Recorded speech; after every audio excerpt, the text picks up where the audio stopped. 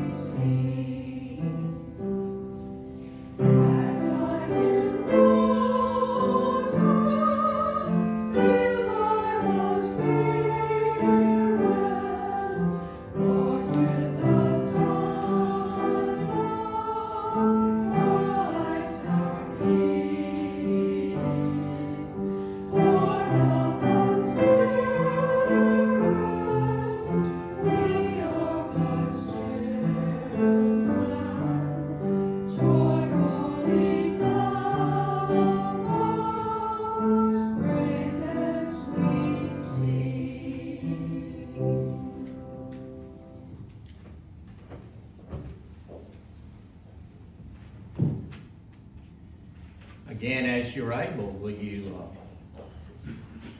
pray with me and ask God to open our hearts as we hear the scripture this morning. Lord, open our hearts, minds, and ears. And open us up that we might receive the word, and in receiving it we might be transformed, and that in our transformation we might share with the world. Help us to do that today, we ask in your precious name. Amen. Now, as you're able, will you stand for the reading of the gospel? From Mark, the 1st chapter, and the 4th through the 11th verses, a story of John the Baptist and of Jesus' baptism.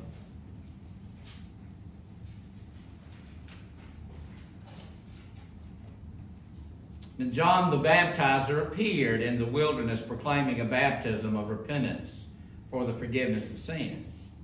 And people from the whole Judean countryside and all the people of Jerusalem were going out to him and were baptized by him in the river, confessing their sins. Now John was clothed with camel's hair, with a leather belt around his waist, and he ate locusts and wild honey. He proclaimed, "The one who is more powerful than I is coming after me. I'm not worthy to stoop down and untie the thong of his sandals. I have baptized you with water, but he will baptize you with the Holy Spirit."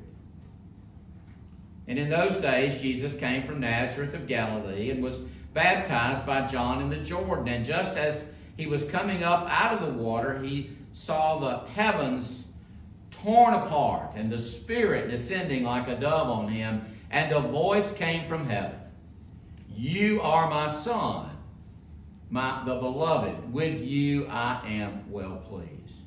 Remembering that this is the word of God for the people of God, our response is, "Thanks be to God." And let us affirm our faith in the words that we find in the Apostles' Creed. I believe in God the Father Almighty, maker of heaven and earth, and in Jesus Christ, his only Son, our Lord, who was conceived by the Holy Ghost, born of the Virgin Mary, suffered under Pontius Pilate, was crucified, dead, and buried. He descended into hell. The third day he rose from the dead. He ascended into heaven and is seated at the right hand of God the Father Almighty. From thence he shall come to judge the quick and the dead. I believe in the Holy Ghost, the Holy Catholic Church, the communion of saints, the forgiveness of sins, the resurrection of the body, and the life everlasting. Amen.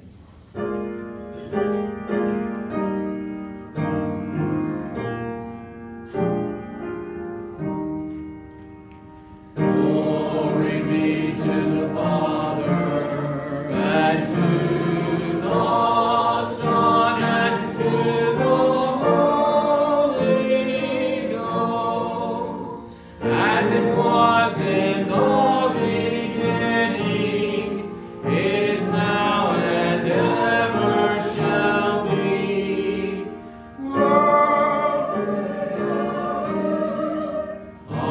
without end. Amen. Amen. You may be seated again. Thank you. There's the scripture today that we talked about last Wednesday in Bible study. One of the comments and one of the questions that kept stirring a little was the idea of what a prophet looked like. Was a prophet able to be distinguishable from other people in society? And of course, I don't know. We have a son that lives in New Orleans. Our daughter lives not too far away, and we've had 2 weddings in New Orleans, and maybe going to have a third. So not Lynette and I, by the way. Let's clarify that. Family weddings. And one of the things you'll see in New Orleans is you will see street preachers, and on many occasions they will have I would call it a sort of an attitude or an atmosphere about them, a general demeanor or appearance thereof, and they will say things like, repent, for the kingdom of heaven is at hand, or they will preach in such a way, and they will talk about the coming judgment, or they will have scripture that might refer to that, and so it's pretty easy to pick them out.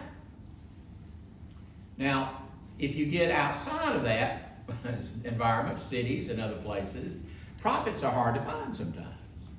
In fact, Jesus has once said that a prophet's without honor in his own territory, his own neighborhood, his own city, community, and that's very true. So when I preach this message about baptism, I have to be mindful that it's predicated or sort of set up by the idea that there is this John the Baptist character, who, by the way, is a cousin of Jesus, and there is this John the Baptist who has been preaching, and that he has been preaching this idea that you come and you repent of your sins, you confess them, and then you get baptized.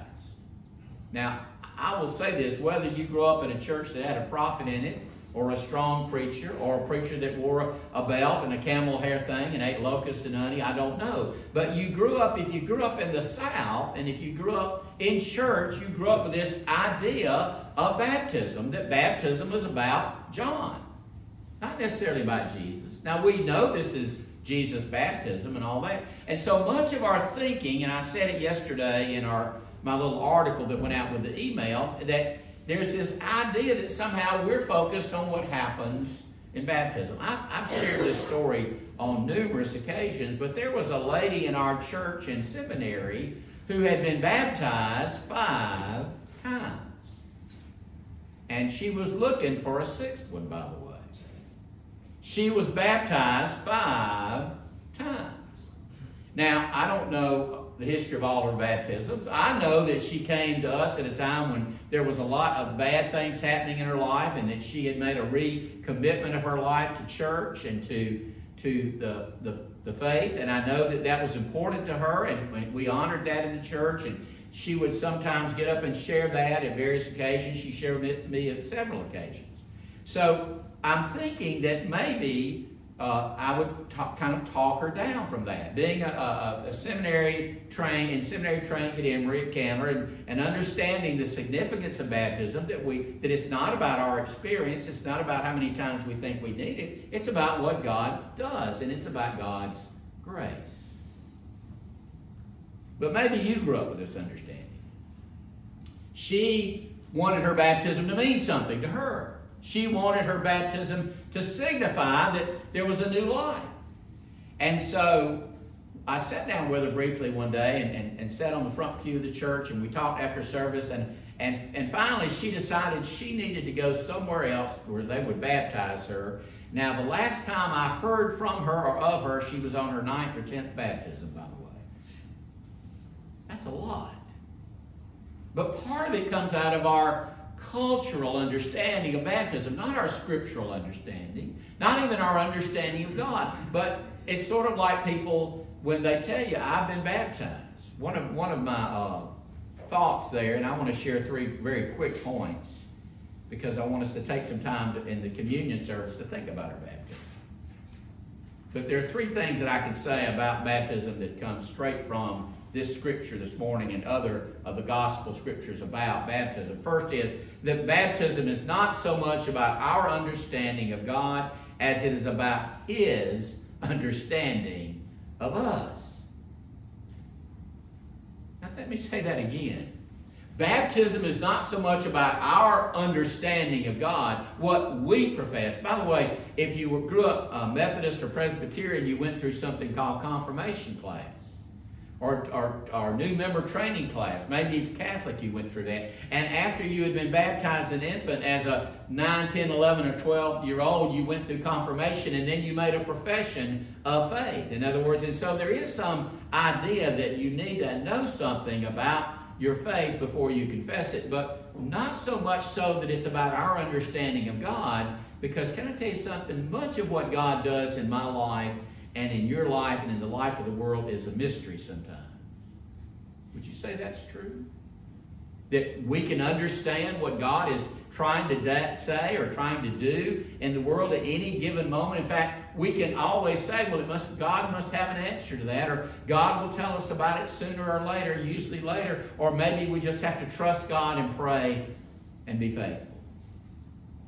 We kind of live in a world like that right now, don't we? A world in which there are a lot of questions about what's going on, what God is doing, or some people might even say what God is not doing. But baptism is not so much about our understanding of God as it about God's understanding of us, and here's more importantly, and what God communicates about that. Here's what God communicates in Mark chapter 1, verse 11. This is my beloved Son, with whom I'm pleased. Wow. Now, my sermon title today is a little misleading, because it says in the sermon title, I didn't get that message. We live in a world in which a lot of people don't get the message that they're loved. And then if they do get that message, it's not consistent, or it's sometimes irrational, or sometimes it's a mixed message with love and abuse. Sometimes it's a message that's surrounded and says, well, I'm loved, but I don't sure hear enough of it or understand it well enough. I was told a lot of times when I was a preacher that you needed to wait until you could understand baptism before you did it. In other words, as an argument against the covenant idea that we have as Presbyterians and Methodists and Episcopalians and even Catholics, that we're in a covenant relationship in our parents' baptism. We were talking in Bible study the other day. I said, how many of you remembered your baptism? And a few did. A few were baptized later on as teenagers or as adults, and they remembered it. And I actually remember my infant baptism because I was a sickly child. My grandfather said, looking at me when I was in the crib at 6 or 7 years of age, he said, well, if he lives, he'll be a big boy. That's what he said. My sister came along, and they were going to baptize her, and so in a Methodist church in Winston-Salem, North Carolina, shortly before my brother was killed. My sister and I were baptized, and I remember having itchy pants on. You know, there was wintertime and it was wool. And I remember thinking that the people all around me were big, and they were. And I remember thinking the preacher was scary because he was wearing a robe, and he was. But a lot of us get the idea that somehow we need to understand our baptism, that something major needs to happen. There needs to be, like this woman in Lula, Georgia, there needs to be this sort of experiential sort of mountaintop moment in which we can say, oh, now I can be baptized. I understand God's forgiveness. I fully understand that God loves me and has forgiven my sin. And I understand all those great truths and doctrines of the church. But see, I think it's sort of this way. One of my favorite movies, and it still is after all these years. By the way, this will make us feel old in that. Tender Mercies turned 40 this year, the movie.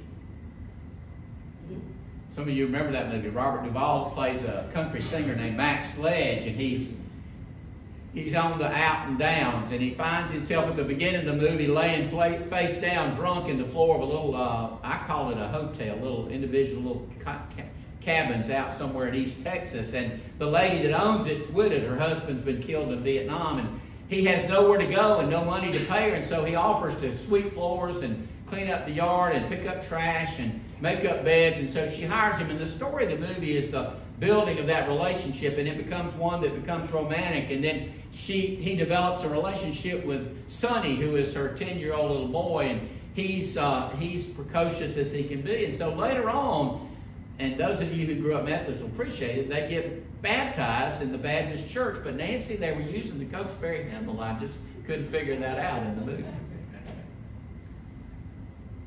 And they're in the truck, they're going to the baptism, and you see the service, and Sonny is dunked under the water, and then Mac is dunked under the water, and they're riding in the pickup, all three in the front seat of the pickup. And Sonny turns to Mac and he says, well, Mac, we did it. We done got baptized. Do I look any different? I don't feel any different. You see? All Mac can say is, yeah, we did. Sometimes we need to understand that our baptism is not about our experiential moment, and it's not about, can I say something? That's my second point. That baptism is not so much about the experience in the moment, or about the method, or about the depth of the water, or about the preacher that does it. By the way, I've heard a lot of people, and especially who I grew up with, and they'll say, oh, Brother so-and-so baptized me when I was so-and-so, or he baptized me, and I remember it was at Easter time, or I went through confirmation, or I remember it was after the youth revival at our Baptist church, and I remember that. And so we remember all the highlights, and we remember the experiences of it. And here's where I get into that baptism is not so much about the depth of the water as it about the depth of God's love toward us. Let me tell you how deep it is. When God says to his son, you are my son, my beloved, here's how deep the word. That the word says that moment it says that the heavens are torn. In fact, it says the word torn in the version I used this morning. Do you know there's only 2 places in the Bible that word is used? And this is one of those onomatopoeia things where it's only used one time and one other time, and so you can look and say, when was the other time in the Gospels that the word torn is used? And somebody will say, well, I know when it was. It was when Jesus died on the cross. Torn. The veil of the temple was torn. Now, this is my interpretation. When God called his son at his baptism in the water with John the Baptist, in that moment, they didn't have a christening robe for him to wear. They didn't have a ceremony after church in which the preacher stood up and made 150 pictures, by the way, with the new child or the new convert. And by the way, that's great. You should do that. But the purpose of baptism is not to have a photo op. Seriously. The torn. And the word is the word we get, and if you were to translate it into non-biblical language of the Greeks of that era, it's the language of tearing someone apart, literally, in torture. Ripped apart. God's love revealed to us so much so that the veil between God and man is just torn open, and God says exactly what he thinks about his Son. And in our baptism, about us. Torn apart. It's not about mode or method. It's about this God who loves us and wants us to know it. And can I say this? And however it gets translated, wants the world to know it.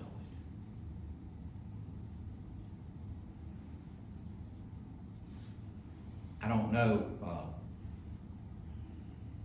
back when I was selling Bible dictionaries and home adventure libraries to small, poor coal miners in the southern part of West Virginia. How many of you ever been to southern West Virginia? Raise your hand. You know what that's like down there? It's a pretty poor place. I was in Beckley, West Virginia for about 6 weeks, and then I was in Welch, West Virginia for about 4 weeks, and then I was up around Madison, West Virginia for a couple of weeks. And the reason I moved around is I sold so many books. And my reputation was, there's this little guy from Mississippi come around and watch your money. He's going to get it from you, and he's going to sell you a Bible dictionary. Y'all can believe that, can't you? There were poor people there. But one Saturday, as part of getting away from selling books 12 hours a day and being chased by dogs and being arrested for not having a peddler's license, that happened to me, by the way. I know what the inside of the Beckley City Jail looks like in West Virginia. They carried us up to the New River Gorge. It's a little further north of there. It's between there and Charleston. And you go up there, and if you've ever been there, and I, by the way, revisited, and then I rode up there going to Pittsburgh one time. We went by there. It's a huge gorge, and one of the places that they developed bungee jumping was there in the New River Gorge. They would attach, you don't know what bungee jumping is? Anybody here ever bungee jump? I was going to say we need to have a session meeting and kick them out of the church because they're fools if they do. But y'all know what bungee jumping is? You attach a cord to your wrist, to your ankle, or maybe to your, I don't know how they do it now. And they would jump off this New River Bridge. It was college students from West Virginia University, which I would never hire anybody from that university because they were doing this. They would jump off, and it was 800 or 900 feet from the top of the bridge to the rocks on the river at the bottom. And it's a deep, steep gorge. I canoed on it, and I know it. You look up and you say, how did they do that? And so the idea came to me one day, and I had a good friend named Dan Faber. Dan, now retired Presbyterian preacher, and Dan ended up having a car wreck at the end of that summer. We had to deliver all his books, but that's another story. Dan says, I'd like to do that, looking up. And I said, what do you mean? He said, man, you're part of an exclusive club when you do that. He said, not everybody's going to do that. And he tells the story. He said, can you imagine going to a church just of people who bungee jump? I said, I can't imagine. Can't imagine. He said, can you imagine coming in on Sunday morning and knowing that everybody else there has had exactly the same experience as you did? Maybe not from the New River Bridge, not maybe from that canyon. Maybe it was just to jump off the top of their house or something shorter than that. And I thought, now that makes more sense. Or maybe it was something that you were just kind of tossed out. He said, anybody that's ever leapt out there and leapt out, and he said, to use a theological term, leapt out into the arms of God would understand that. Can you imagine a church full of bungee jumpers? Stay with me here. Because imagine what it would mean to go through that experience with its terrors and its rushes and its ultimate relief, and then show up at church on Sunday to be greeted by an entire building full of people who had been through exactly that. Can I tell you something? When you walked in here today, that's exactly what you had. Wait a minute. You walked in and you found your pew. There's that older couple that sits toward the front, and they're always sharing the hymnal. There's the super cheery soprano in the choir who's always greeting you and welcoming you. Then there's the lady that always brings more than her fair share at the potluck. Then there's the guy who's sitting there, and I know some of you do this, who are circling the typos in the bulletin, Nancy. Y'all are doing it. I know y'all are. Some of you are. And then there's the lady playing the piano who's trying to make up her flower list. I know that one. I'm married to her. And then there's the guy sitting there, and he's thinking, I can't wait for the next potluck. He said potluck. Are we having it this week? But guess what? All those creaky, old, young, middle-aged, happy, sad people that you see and you find in church every Sunday have been baptized, I'm guessing, if you hadn't come to me because we need to talk, at some point. We're a church full of baptized people. We're bungee jumpers. We all share the same experience. See, this baptism deal is about God communicating how much He loves us. Not how much we understand about Him, not how much we measure up morally or religiously or righteously. It's not about our righteousness. It's about His grace. And it's not about the depth of water, but it's about understanding the depth of God. It's that it's torn. It's jumping off and receiving. It's God leaping down and opening up heaven so that it pours out into our lives and literally pours out through His Holy Spirit. And here's the third point. Baptism is not about experience, depth, mode, method, when, where, how, so much as it is how you live out your life as someone who's been baptized. Now, here's the sticky part. I love Flannery O'Connor. I didn't really read her. How many of you read Flannery O'Connor? Or read her? She's good. Georgia lady, Catholic lady. Didn't live very long, but wrote some great stories. One of my favorites is one called The River. And in it, there's this woman named Mrs. Conant, who's employed to care for the son of some wealthy child, but who has very uncaring parents. The boy's mother is sick one day, and Mrs. Conant takes the boy to the riverside baptismal service of her church. And standing on the riverbank, she hears the preacher warning the crowd that if they come for an easy miracle, if they come to leave their pain in the river, they come for the wrong reasons. There ain't but one river, he declares, and that's the river of life, made out of Jesus' blood. It's a river of pain itself to be washed away slow. Suddenly, Mrs. Conant, the boy, whispers something to her, and she lifts him up in the air and asks the preacher to pray for the boy's mother who's sick. And by then, embarrassed, she whispers to the preacher that she suspects that the boy's never been baptized. The preacher commands her to hand the boy to him and says, "Do you want to be baptized?" And when the boy says, "Yeah," the preacher says, "You won't be the same again. You'll count." You know, I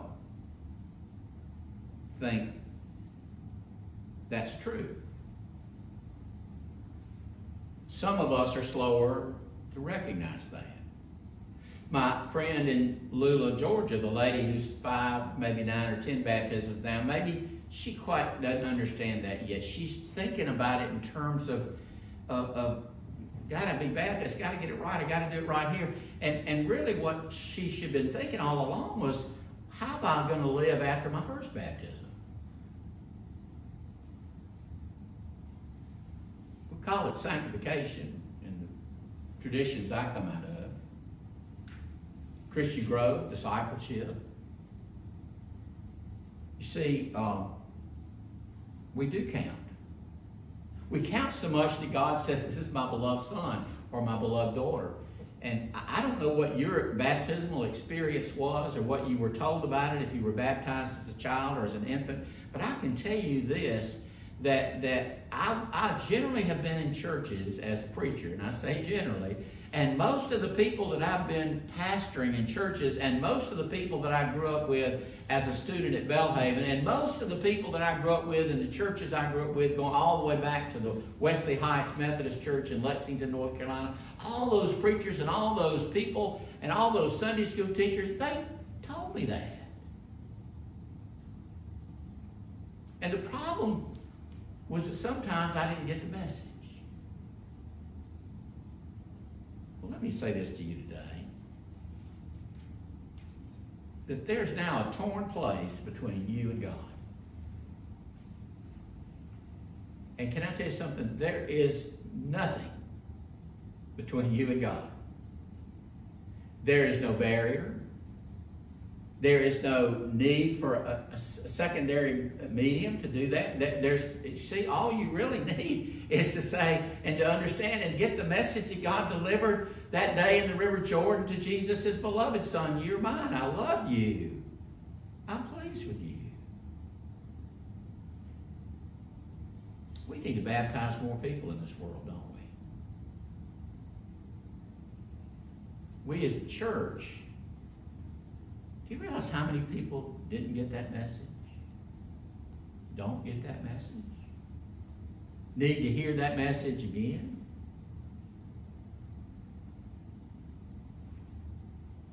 When God tears the heavens apart in Mark,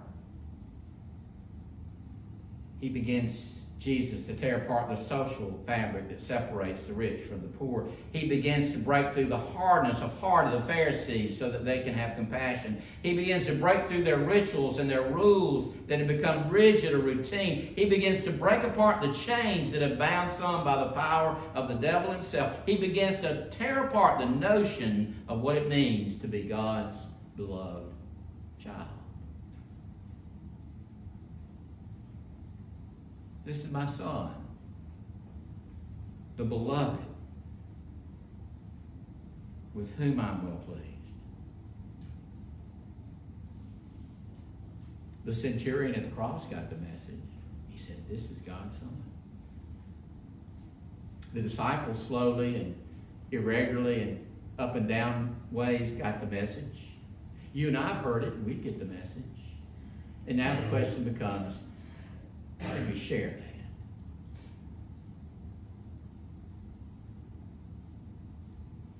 How many people do you know need to hear a baptismal affirmation of, you're my child, I love you?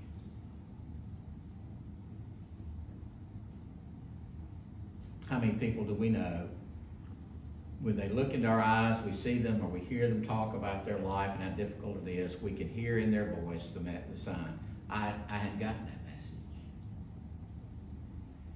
Well, church, I hate to say it, it's kind of on us, because we're the bungee jumpers. We all experience the thrill of being told we're loved. Let's go to God in prayer.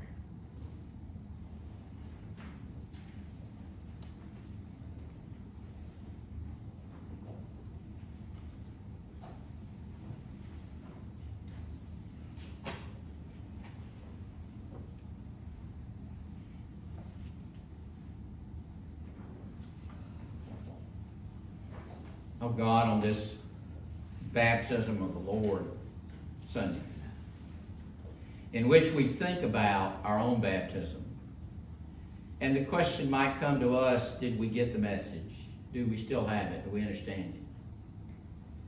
Oh Lord, take us now as you did the day of our baptism, and hold us as some minister did, or dunk us under your love and grace, or pour your love on us like the Holy Spirit was poured on us through that water from the vessel. And may we know your love. And may we experience it in such a way that we live as though our baptism was just yesterday. And that we live the rest of our days in the knowledge and the peace of that love. Lord, if possible, help us and lead us to those who didn't get the message. For we ask it in the name of the one who came and was baptized and called your beloved, who teaches us to pray, saying, Our Father, who art in heaven, hallowed be thy name. Thy kingdom come, thy will be done on earth as it is in heaven. Give us this day our daily bread, and forgive us our debts as we forgive our debtors. And lead us not into temptation, but deliver us from evil. For thine is the kingdom and the power and the glory forever. Amen. In just a few moments, we're going to come and we're going to receive communion together. And I'd ask you, as we prepare to do that, and we'll give instructions for you on how you might do that. But in your pew in front of you is a little sheet that looks like this. And Sarah Randall will call your attention to that. If that's not there, we'll find you one. This will help you follow along with the prayer of great thanksgiving and the invitation to communion. Would ask you now to stand, will you, as we join in the prayer and hear the invitation and join in the prayer of great thanksgiving.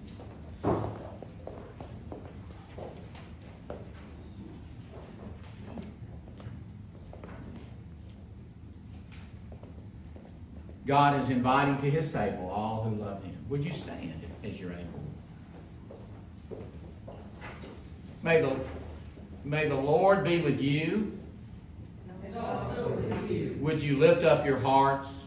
We lift them to the Lord. Would you give thanks to the Lord our God? It is right to give our thanks and praise. O Lord, it is truly right and our greatest joy to give you thanks and praise. O God of mercy and might, in your wisdom you made all things and sustained them by your power. You have called forth men and women in every age to be your servants and speak your word. When we rebelled against your call and turned away from your ways, in your love you called us back to you. You delivered us from captivity. You sent prophets and preachers to call us to justice and compassion. So therefore we praise you with the choirs of heaven and with all the faithful of every time, and whoever sing to the glory of your name.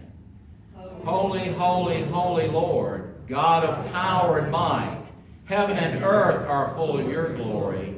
Hosanna in the highest. Blessed is he who comes in the name of the Lord. Hosanna in the highest. Would you be seated and be in an attitude of prayer?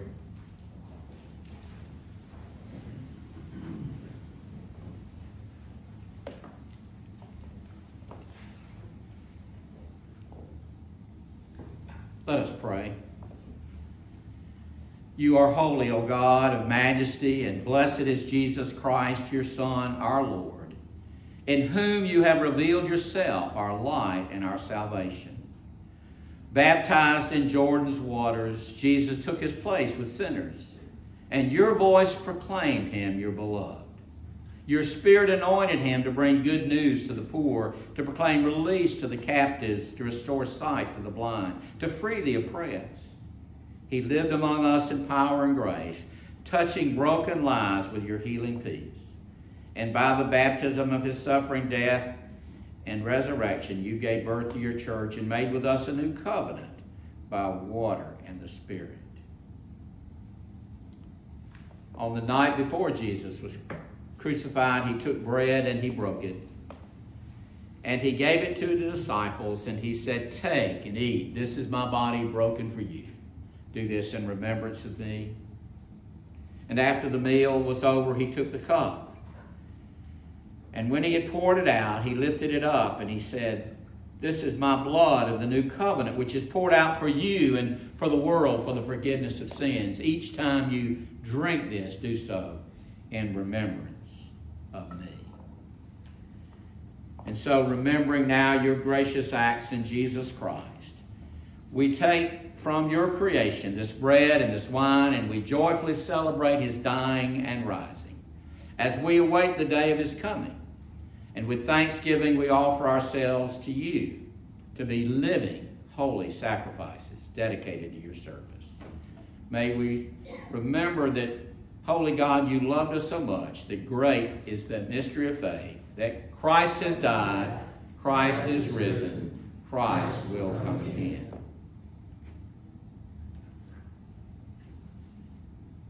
Now, gracious God, pour out your Holy Spirit upon us and upon these your gifts of bread and wine, and that the bread we break and the cup we bless may be the communion of the body and blood of Christ.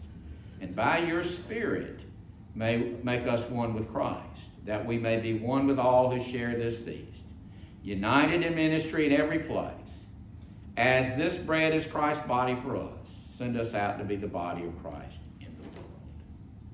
And God's people said, Amen. We invite now the choir to come first, and they'll model it for you. On the table are pieces of bread. This is a method we've gone, goes all the way back to our time at the barn and during the time of COVID. And there are cups. We invite you to come, as the choir will show you. You take a piece of the bread at the table and the cup and receive it, and then placing the empty there and return to your seats. You're invited to this, the Lord's table.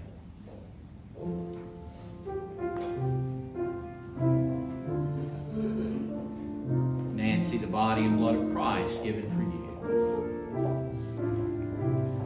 And this is his body and his blood given for you. Susan, his body and blood given for you. Ellen, his body and his blood given for you. Sarah, the body and blood of Christ given for you. Bill, this is the body and blood of Christ given for you. Vic, his body and blood given for you. Pat, the body and blood of Christ given for you. John, the body and blood of Christ given for you. Sarah, his body and his blood given for you.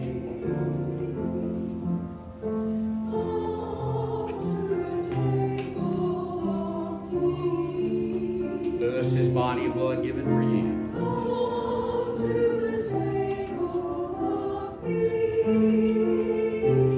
Amy, his body and his blood given for you. Andrew, his body and blood given for you.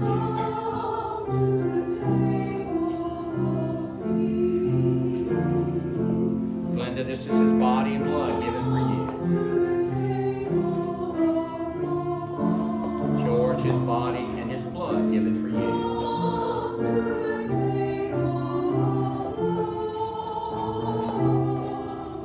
Richard, his body and his blood given for you.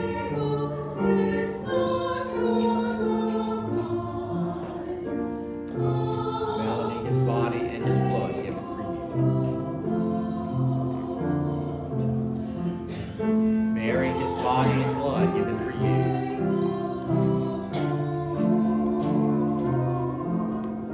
Linda, his body and blood given for you.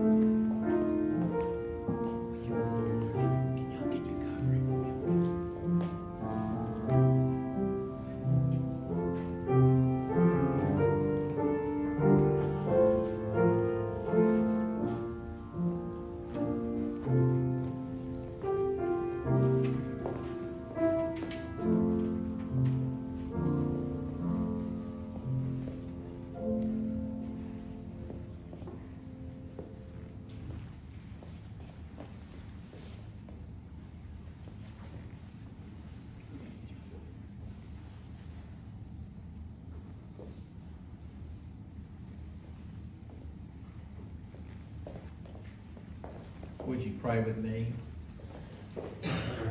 Lord, we give you thanks and we praise you, O God, that you fed us with your mercy and you poured out your Spirit in this place. So continue to nourish and fill us each day, that we may live as your beloved people in the name of Jesus Christ our Lord. And God's people said, we ask you to stand now. We'll sing our closing hymn. Our song is called In My Life, Lord, Be Glorified, number 468.